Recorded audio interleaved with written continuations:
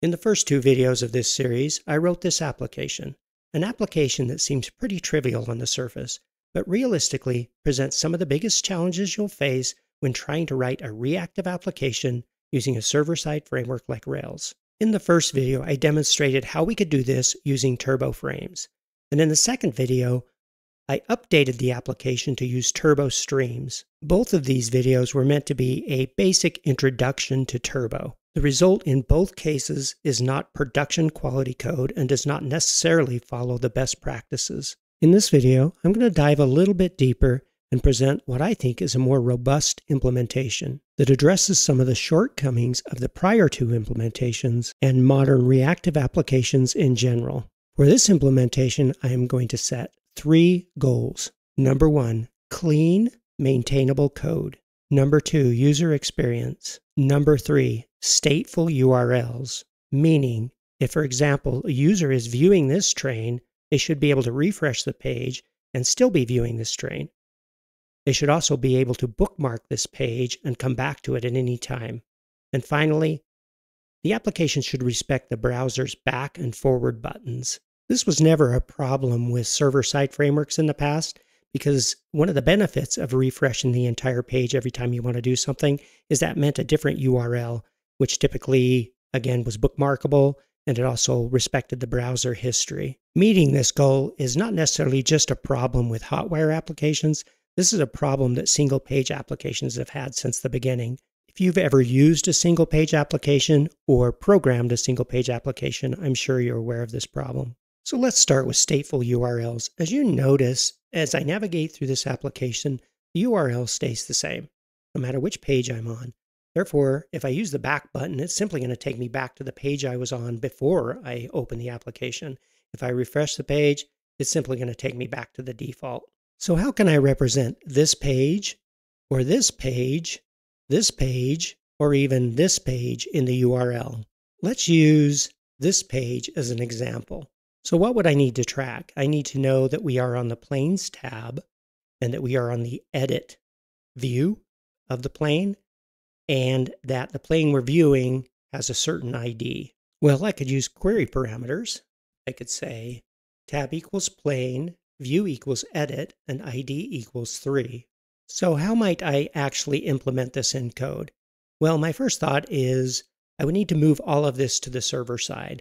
If you watch my first videos, you know that this tab component actually uses JavaScript in order to set the active tab. So I would need to move all of that on the back end and render this entire page whenever there's a URL change, or when the page is refreshed, or when the link is visited through a bookmark. So this would solve the stateful URL problem, and browser refreshes would work just fine, as well as the history and bookmarks. But how do I update this URL as I'm navigating around the page here? Well, this would require JavaScript, probably in the form of a stimulus controller that would consistently update this URL based on where I'm at on the page. I would also have to push the new URL into the browser history in order for the back button to work. While I'm confident I could make that work, it seems very complex, and it seems like it's working against the Rails framework, not with it. So how else might I represent this state in the URL? Well, I could use the Rails way, simply visiting /planes/3 for the ID /edit. If I visit that URL, however, you see that it pulls up the edit form, but we lose our tabs and every other component on the page.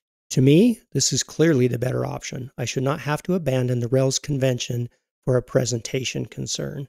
I am also fairly confident that by adopting this convention, I will be able to leverage some of the capabilities of the Rails framework, rather than crafting my own solution. This will result in much cleaner code. So before I move on to implementation solutions, let's recap the requirements for the application. First of all, when a new vehicle is created or destroyed, we need to update the accounts at the top of the page accordingly. Second, we need to be able to switch between models by clicking on one of the tabs. And finally, we need to be able to create, read, update, and delete vehicle records from each of these tabs. And then we have our overarching goals, which includes clean code and the best possible user experience. Ideally, only updating the parts of the page that absolutely need to be updated with each user interaction. The application can be split into 3 dynamic sections or frames. the count section, the tab section, and the tab content section. The contents of the outer frame will need to be refreshed on tab changes and when vehicles are created and deleted. For vehicle index pages, show pages, new pages, and edit pages, only the inner frame will need to be refreshed. I will be making use of the application layout for the count section and the tab section for maximum reusability, and yielding the tab content to the current route. First, I'm going to change the main heading of the tab test index page and move the contents over to our layout file.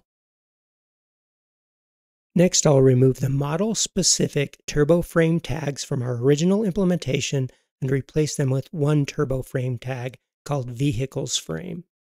I will yield to the route in the body of the turbo frame tag. Rather than trying to modify the JavaScript version of these tabs, I'm just going to go out to the FlowByte page and I'm going to pull in the non-interactive or the non-JavaScript versions.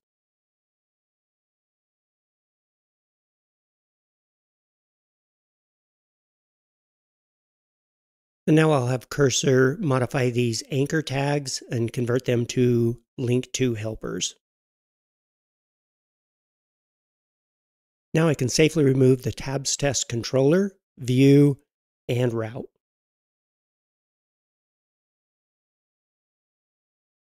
Now I need to modify the turbo frame tag on the index, show, new, and edit views for each of the models. They should now reference the vehicles frame rather than the model-specific frames.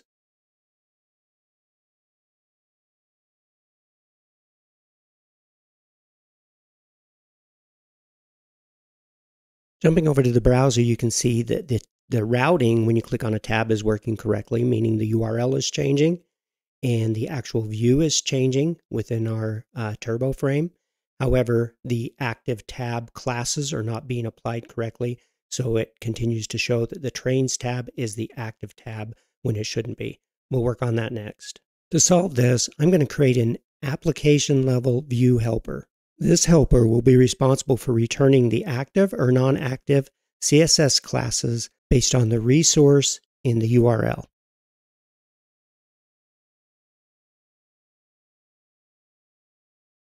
Back in the browser, you can see that the classes are now being properly applied. The two remaining tasks are to get the vehicle counts working properly and to update the URL when links are clicked within the vehicle's turbo frame. In case you are wondering why the URL is being updated when we click on the tabs, but not for the rest of the links, it is because the tab links exist outside of a turbo frame and therefore they're treated like regular turbo drive links. The response from links clicked within a turbo frame targets only that frame, and Turbo does not automatically see them as a route change. However, Turbo does give us the ability to explicitly tell it when we want them to be reflected as a change in the route. This turbo frame link targeting behavior is exactly why the counts are not being updated on create and delete operations. Fortunately, we can tell entire frames or individual links within a frame to target a different frame. We'll do that next. Starting with the destroy button on the show view, I'll add a data turbo frame attribute with the value of _top, which is a special value telling Turbo to target the entire body. Back in the browser, we can confirm that the count is being updated when we destroy a train. And now I want to add the same data attribute to the form partial. In this case, I can add it directly to the form element. Adding it to the form element means that we will be affecting both the create and the update operations. I think that's a reasonable compromise to keep the code as simple and clean as possible. Back in the browser, we can see that the count is updated when we create a new train. And now I just need to go make the same changes to the planes and to the automobiles. And now I'll just quickly confirm that everything is working as expected.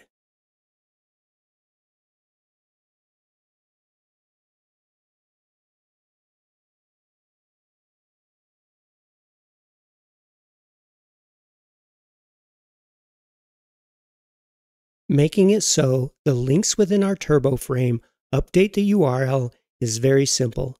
It comes down to adding another data attribute, this time on the turbo frame tags themselves. The attribute is data turbo action, and the value we want here is advance. This value will tell Turbo to update the URL and to push the URL to the browser history. We will need to update the Turbo frame tag on the application layout and the show, edit, new, and index views for each of the models.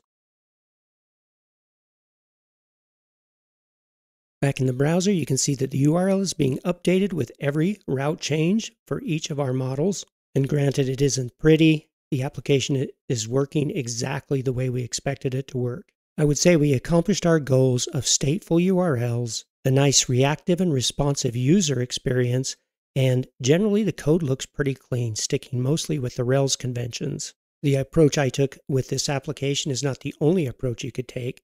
Of course, you could use a variety of different methods using turbo streams and turbo frames and stimulus, but I feel like this approach offers a good compromise. But I'm interested in what you think. Do you think Hotwire offers a good alternative to single-page application frameworks like React and Vue? Let me know in the comments below. Thank you for watching. I hope you enjoyed the video, and I look forward to seeing you in the next one.